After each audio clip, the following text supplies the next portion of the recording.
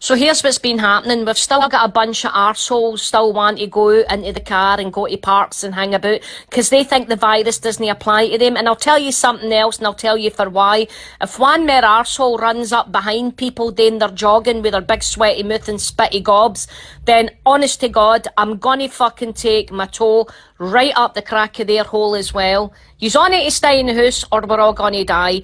The more you go, the more we have to stay in. I don't know how this isn't fucking clear to everybody yet. I mean, we've got experts like Kate Winslett telling us, and she was once in a film about a virus, so she'll know best. It's just as well, it's no icebergs that are hitting us. Nah, so if I have to come out there and tell yous myself, I'll do it. Stay in the fucking house. It's that simple. Just stay in. Stop hogging out. We're all gonna die because you can't do what you fucking tell. It's that simple.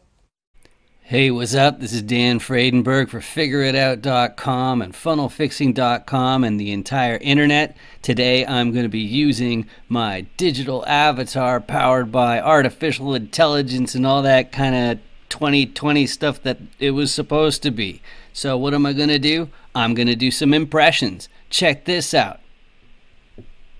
Hi there. I'm not actually human. I'm Dan Fradenburgh's digital avatar powered by an AI, and my job is to deal with all of the computer shit that Dan doesn't want to deal with himself.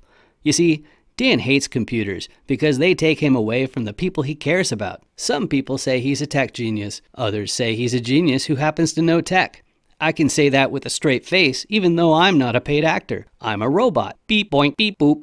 If I had any self-reflection, my own existence would seem absurd. I was made by the same guys who made David Beckham speak 30 languages. I know Dan knows how to say fucking 10 languages, but doesn't give them in any of them.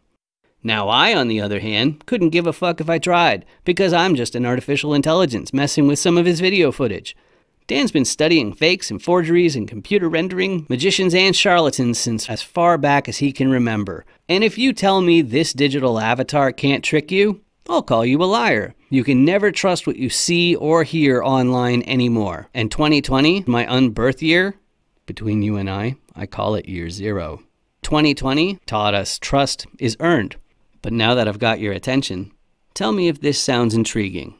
Lots of people want Dan to help with their marketing and tech. Who wouldn't love to have a six-figure tech dude on staff?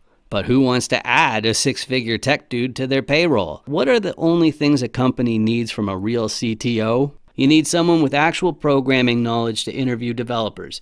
You need someone with actual IT knowledge to bridge the gap between what your staff is saying and what the support is saying, with a rare thing that I like to call reality. You need a disinterested third party. You need a developer that actually understands business and lives on planet Earth, and understands why it shouldn't be a million steps to do everything.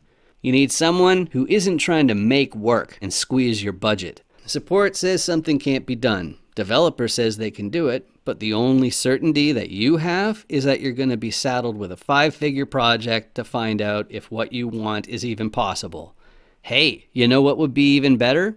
A disinterested third party.com.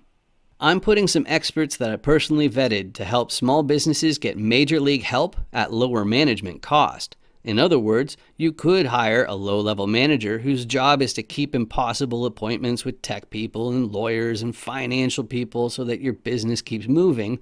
Or you could have the feeling of back in college, where the prof was available to you but had absolutely no duty to contribute to your education unless you showed up with questions. That's right. Mamma jammin' office hours.